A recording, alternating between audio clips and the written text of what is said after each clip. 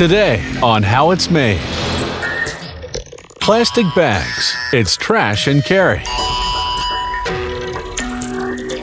Solar panels, reflecting on energy efficiency. Plastic gas containers, fuel to go. And hockey sticks. Mind if we take a shot at this one? You can use them for groceries, for shopping, for taking out the trash. Chances are there's a growing pile of them somewhere in your kitchen. With so many everyday uses, it's easy to see how people can get carried away with plastic bags.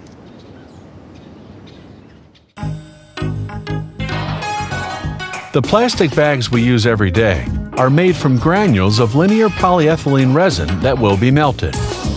They combine the linear polyethylene with another low-density one in this mixer.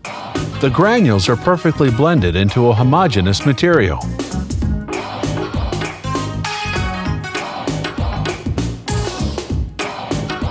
Granules melt in the extruder, which heats them to a temperature varying between 356 and 465 degrees. This produces a film of polyethylene in the form of a tube. It is several hundred feet long, has a minimum thickness of 2/10,000ths of an inch, and a circumference of 20 inches. The plastic tube gradually cools down.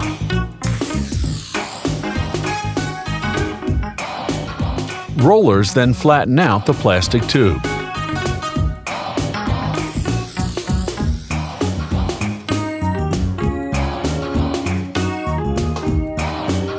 The polyethylene film is now easy to work. And now they cut the tube on two sides to obtain different rolls. This knife then cuts the film to the required width.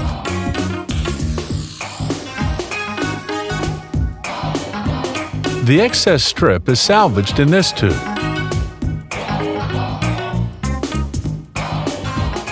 Several hundred feet of film are produced and rolled up. This particular roll contains the required quantity of film. When the roll is full, the film is cut. This roll moves forward and can be transported to another department. An empty roll begins to fill up automatically. A full roll weighs 348 pounds and can produce 35,000 bags. The next step, printing on the bags. This alcohol-based ink circulates continuously to retain its viscosity. Impressions are made by inking rollers. Here, another color is being applied on the bags. Once printing is over, the plastic film is rolled up again. The roll is now full and the cutting of bags can get started. This machine makes 150 bags per minute. A sealer bonds the edges of the bag together with heat. The wheel picks up the bag and puts them on two spindles that can hold 250 each. Here they're making bags with a hermetic zipper. The zipper is made from a plastic pad that inserts into a slot. The zipper is made in advance and is unrolled progressively. The zipper strip is cut and heat bonded to the bag at 356 degrees. And here's the zippered bag all finished.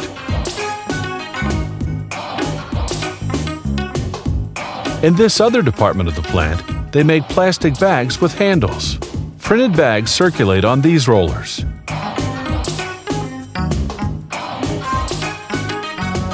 The machine that welds the sides gives the bags the desired shape.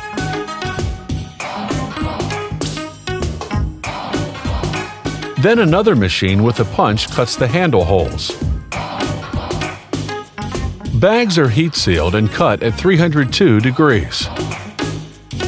Here they fabricate another product, packaging bags. One end of the bag is heat sealed. This machine makes holes that let air out of the bag when it is being filled, to allow them to be generously filled with items. At this stage, a stamper cuts the handle holes.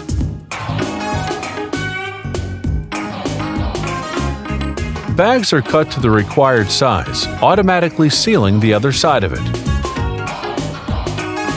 This plant makes 8 types of bags, for an overall total of over 1 million a day.